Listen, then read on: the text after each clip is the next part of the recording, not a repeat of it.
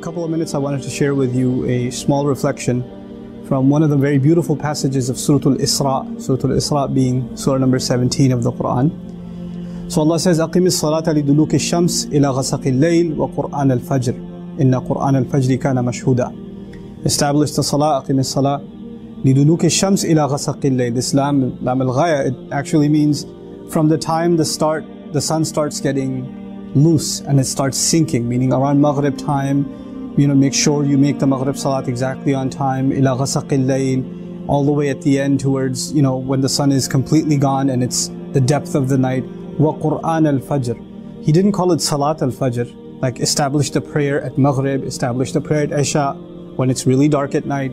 But when it came to Fajr, he didn't even call it Salat al-Fajr, he says wa Qur'an al-Fajr, the Qur'an of Fajr. One of the benefits of that is, of course, that we should recite extra Qur'an at Fajr.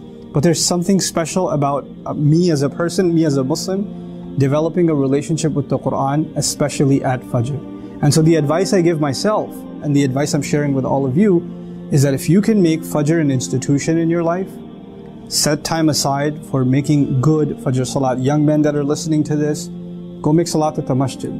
And the days that you do and you sit there and you recite Qur'an a little bit, if you can dedicate that time and make that a time in your life, then you will notice the spiritual benefits and the worldly benefits of doing that immediately. Inna Qur'an al-Fajri kana mashhuda. Allah says that the Qur'an of Fajr in the same ayah, no doubt about it, it is witnessed. It's such a beautiful thing to say, because the word mashhud means that which is witnessed. So the Fajr of Qur'an, the recitation of Qur'an, the prayer that you recited or that you attended, is witnessed by, the question is witnessed by who? That's an hour of the day when most people are asleep. And so even if somebody's walking to the prayer, driving to the prayer, nobody sees them. But Allah says that's the time that is mashhud. Usually things that are mashhud, things that are witnessed, are the middle of the day. Popular times, popular places. But the masjid is not a popular place at Fajr time. Not for most of us. The salat is not a popular time for most of us. It's not when you see a lot of people around you. But Allah says, no doubt about it, it is witnessed. The question is then witnessed by who? Not by other people that are sleeping, not by the people of ghafla, the people of heedlessness, the people of sleep, but rather by the angels that are recording our deeds. Rather by Allah Azza wa Jal Himself, who's making note of these slaves that are coming and leaving their sleep for Himself and His word. So this is it's a very powerful thing. And so tied to this, this advice for myself again, for all of you, is if we can make a really good habit of going to sleep early. It's easy to say and it's so hard to do, I know. We always have things to do and they pile up and we start getting around to them in the evening. Of course, shaitan gets a little extra active in the evening too. So our distractions come and you're sitting there watching videos, hopefully not this one at 2 in the morning, and you're doing all of this late at night, and then your Fajr is basically, it's kind of just getting it out of the way. You're half asleep and you pray a couple of rak'ahs, you don't even know what you prayed.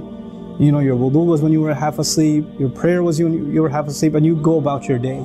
If you wake up, if you're among those who wake up. So if we can make a real habit in our lives of going to sleep early, and as a result waking up early and really having the Qur'an of Fajr being given its right, Qur'an al-Fajr. This is one of the few idafas. I don't know of any other idafa in the Qur'an except Qur'anahu, its recital. That the word Qur'an is associated with something else directly like this, with this kind of construction, except with Fajr.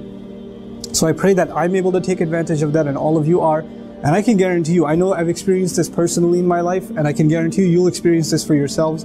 Once you make a habit out of this, or you try to implement it even a little bit, you will start seeing its benefits immediately. If not almost immediately, you're going to start seeing your day is different, your mood is different, what you can accomplish is different, the barakah in your time is different. So I pray that Allah makes us a people of Qur'an, and a people that are really able to take advantages of the times that Allah offers His special assistance to us and His special blessings to us.